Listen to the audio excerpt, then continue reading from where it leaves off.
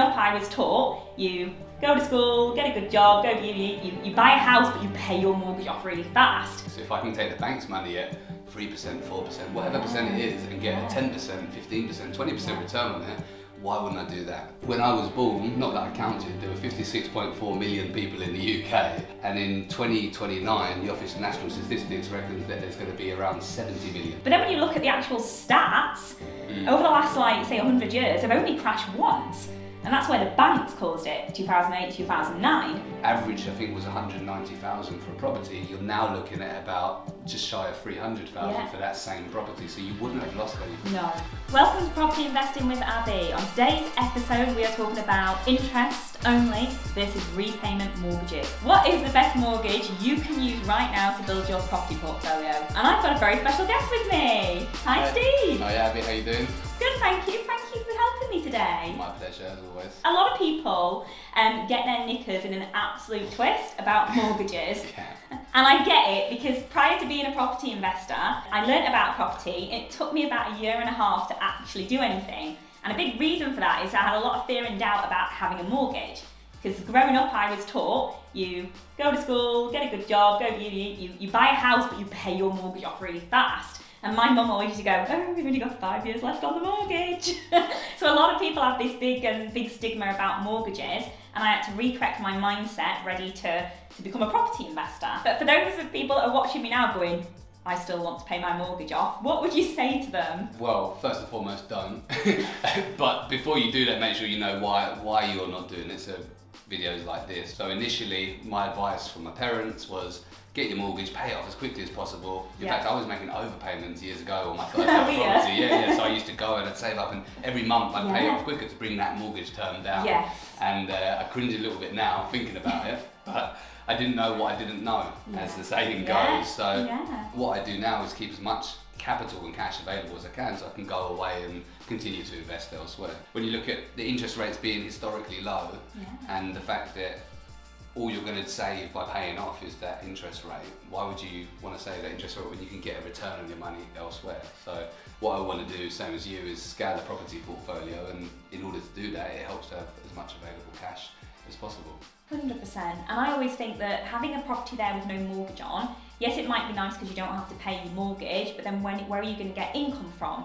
So for me, keeping the mortgage on the property, pulling the cash out, using it to build a bigger property portfolio that will give you more money, you actually pay, that's going to pay your mortgage payments every month, isn't it? Yeah, it's all about leverage, isn't it? The whole thing with property is about leverage, the ability to use the bank's money to make you money. So if I can take the bank's money at 3%, 4%, whatever percent it is, and get a 10%, 15%, 20% return on it, why wouldn't I do that? And then what people get confused about is, because as they get older, they think they need to pay their mortgage off because they won't be able to get a mortgage, or the bank will only lend you it for so many years. And what people don't realise, and what I didn't, was if you buy the property in a limited company doesn't have a life, does it? So you can, at the age of, I don't know, when I live to 105, I'll be able to go and get a new 30-year mortgage out in the limited company. Absolutely, yeah, that's 100% true. It's a separate legal entity. It doesn't have an age, so we've seen people as young as 12 get a mortgage using a company, and in their 80s, deep into their 80s, getting mortgages through companies. So what a lot of people don't understand is the difference between interest-only mortgages and repayment, and what is the difference? So should we start with interest-only mortgages? Yeah, absolutely. So interest-only is what it says on the tin, I suppose, that you only pay the interest for the loan. So a mortgage is a loan, isn't it? So if I've got a £400,000 property with a £300,000 mortgage, and the interest is 5%, I'm going to test my maths here, and the interest is 5%, then I'm paying that 5% interest, but I'm not taking down the balance of the loan year on year, so it's still 300,000. But you have to look at everything, I guess, as a whole, because when you factor in things like inflation, as we know, that's historically high at the moment, and that's constantly eroding away at the value or the amount that 300 is actually worth. Meanwhile, the property is appreciating and going up in value. So I always think of different scenarios. So let's say we've got a pot of £1 million. And we take that £1 million, we buy a house and we don't have a mortgage, and we think we've sort of done it all very well because we don't have a mortgage. But conversely, we could have that property, we could have 250 grand deposit on 4 different properties, and then all 4 of those could make us money. So like you said, cash flow, we've leveraged the bank's money, but we've also got 4 properties going up in value year on year. So 4 million quid's worth of property going up 10% is much better than 1 million quid's worth of property going up 10%.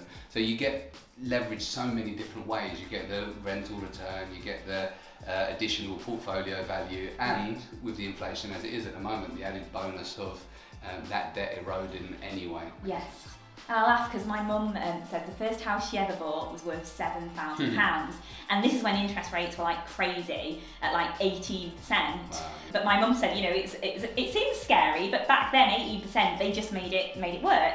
Me and my mum had a look on, we looked at house prices around it and what it's been sold for recently, and that little £7,000 house that she bought 30 years ago went for about 172,000. So it's like, if you're stressing to pay your mortgage off, I don't think you need to, because the amount the property is going to, you know, increase over value, it just makes the mortgage tiny. So when you've got an interest-only mortgage, yeah, you paid off the interest, you still owe what's left, but on a house that's now worth 172,000, that was £7,000, it's nothing. And I tend to say that because I'm going to keep my portfolio for a long, long time. I might maybe restructure later on, sell a few off, you know, maybe decrease how much I am leveraged on it, because that's what property investors say. You know, you look at all your mortgages and you see what loan to value you are. And, you know, I suppose the sweet spot's 60-70%, say, so you might want to, something that's gone up in value over the next 5 years, you might want to sell, sort out some of the debt maybe, but you don't really need to panic because house prices double every 10 years. And then people talk about property crashes, don't they? And it does make me laugh. And I was the same, because when you don't know what you don't know. So I was like, oh my God, house prices crash all the time, or house prices are going to crash. But then when you look at the actual stats, over the last, like, say 100 years, they've only crashed once. And that's where the banks caused it, 2008, 2009. And then you look at the property price going up in value, doubling every 10 years. It really makes me wonder why we are so stressed as a nation of paying down the mortgage. I think a lot of that comes from the media, doesn't it? So I think they control the emotions of the general public. And if you're getting your information about property investing from people that aren't qualified property investors, they're set up there to make money from selling newspapers. And how do they do that? We all know they tap into that 2 million year old prehistoric brain that we've got that's hardwired to look out for threats. And so if they say something that scares us, we're going to buy their paper. So let's make it as extreme and forget the truth, let's get people to buy the paper. I think Mark Twain said, if you don't read the paper, you're uninformed, but if you read the newspaper, you're misinformed. And I think that's the way it is a lot of the time with a lot of property experts. What I would recommend for people is just get data from real hard sources, you know. Look at what the housing market doing, and you touched on such a good point that historically property's always gone up, averagely 7% year on year. So sure, you might have a year when it decreases 5%, but you've got to take a long view of property. You're not here to be in and out within a year, but if you take a longer view, you mentioned 2008, if you'd have bought just after or during the crash of 2008 and you had that property now, that average I think was 190,000 for a property, you're now looking at about just shy of 300,000 for that same property, so you wouldn't have lost anything. No. If you did it in the right way. So the only time people lose is if they don't know what they're doing and they're forced to sell because they haven't had the right education, haven't had the right support, and they've made bad decisions. So as long as you know what you're doing, you're always going to be fine. And the loan doesn't go up. So it's interest only, it stays the same. And like you said, the property value increases. So now it's relatively smaller and smaller and smaller, and inflation is making it smaller and smaller and smaller as well. And later on you can make your decisions. Do I want to drop my gear in? Do I want to pay something after, or sell something, or keep the cash flow? What do you want to do? You know, so it gives you options. And unfortunately, if we're driven by fear and doubt, then we're not going to get where we want to go. No, I think that's so right of you to say it and point it out like that. So interest only is where you just pay down the interest, but you still own the loan amount. And the bank's okay with that because the loan amount's secured on the asset, and it's called a first charge, isn't it? Yeah, and it's just at that point in time, the bank's okay with it. If I go into the bank and I say, well, I've got 50 grand and I want to borrow 150 to invest in shares, they're going to laugh me out of the bank.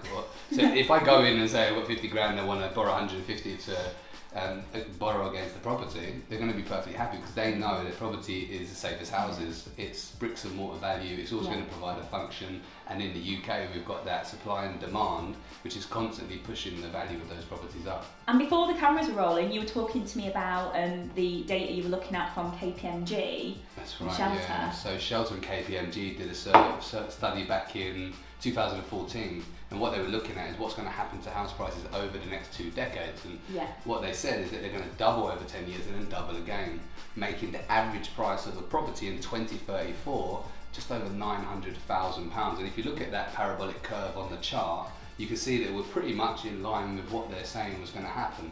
And that's very simply coming down to supply and demand. The government in 2017 said that they need 300,000 houses built every year, and I think they've probably got about half of those done. So again, that supply is lower than it should be.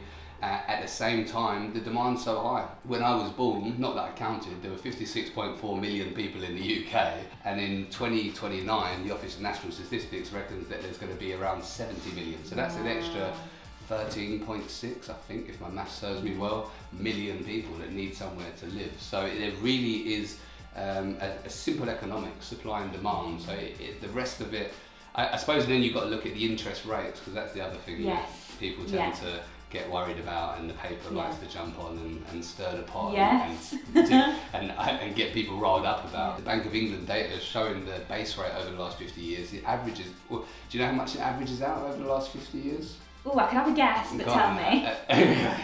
Because I think a lot of people are surprised that it's actually 9%. Yeah. 9% was the average, and that's including, since 2008, the rates were heavily suppressed. So, you know, 0.25, 0.7 rates that were never going to last. No. And people have had it so good for so long that they forget that the actual average historical rate is about 9%. So 3%, 4%, 5%, these are all quite reasonable interest rates. And what you should be looking at isn't how much the interest rate is, it's what your return on your investment is, and making sure you're making good, smart property decisions so you're getting a good return on that cash. If you could lend me money at 20%, if I'm getting 50% return on it, no problem. So let's hope it doesn't go to 20%, because we'll be having a different conversation, mind you. But if we look at those rates and you look at the graph and see how high it was 1975, 1980, 1990, it's only in 2008 it really dropped due to what happened in 2008. And then since then, at some point, anyone who sat back and looked at that chart would have said, of course it's going to go back up slightly, and then it's going to stabilise, and that's what we're seeing now. It's going back up a bit, and then I think over the next year we're going to stabilise, and